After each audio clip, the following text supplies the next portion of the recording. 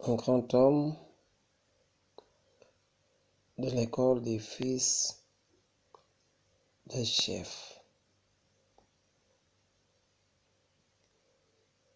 ayant obtenu son brevet de capacité coloniale au lycée fédéral.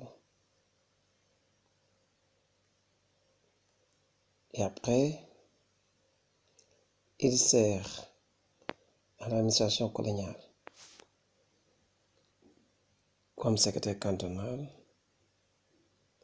entre le commandant de cercle et le chef de canton. Aujourd'hui, par devoir de mémoire, il nous a paru opportun de raconter aux jeunes générations la vie de ce pionnier qui fit Massamba Sassoum Diop.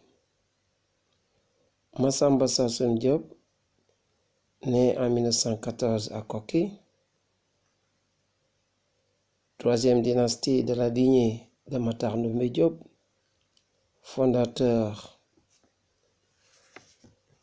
de Coki, père de Ahmadou khoudia, qui est le père de Ngaye-Mékhé Diop. Ngaye-Mékhé est le père de Balla Fall, qui était son fils aîné. Et Balla Fall est le père de Ahmadou Diop, qui est le père de Massamba Sassoum Diop.